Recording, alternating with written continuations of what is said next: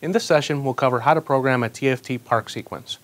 Basically, all the TFT monitors all work the same way with a park sequence. Basically, the first thing we need to remember is to make sure that we do not have power onto the monitor. So you can confirm that by making sure that this green light is not on. So we confirm it's not on, so let's go ahead and get power to the monitor. Once we have power and the lights are stopped flashing, we need to make sure that we go into that park routine or park program before 1 minute has expired. So let's go ahead and press and hold park.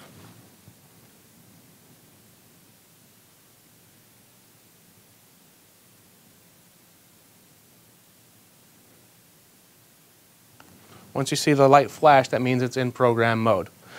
Once you go into program mode, it basically looks for two operations to happen first. It needs to find hard stops on the vertical axis and a hard stop on the horizontal axis. So let's just go ahead and do horizontal first. We'll go to the right, found the hard stop. You can confirm that it did meet that hard stop by seeing the rapid flash. Let's go ahead and do the vertical. Press up. Rapid flash, found that hard stop. Once those 2 points are confirmed, now you can go ahead and move the monitor left and right, up and down, to basically find the final position that you want the monitor stored in once you're done with it and done with operations. So let's go ahead and tip the front of the nozzle down.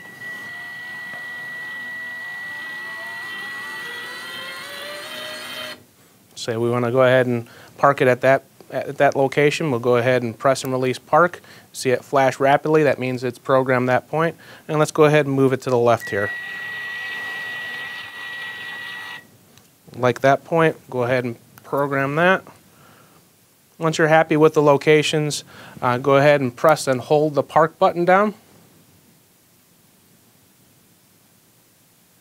Once you see the light go out, that means that park program is stored and it's in memory. No matter if you turn the truck off, you lose power, it doesn't matter. This park program will stay in the monitor forever until you program it again, which we can go through that sequence as we did at the start of the video.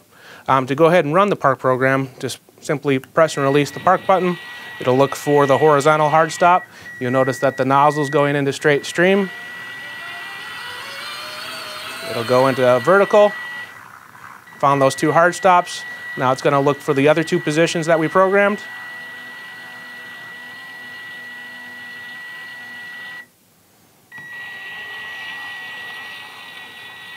And that was the last position. It's done with the park routine. The light goes off. The program is complete. A couple things to remember. When you're programming your park sequence, make sure that you not end your park routine against a hard stop.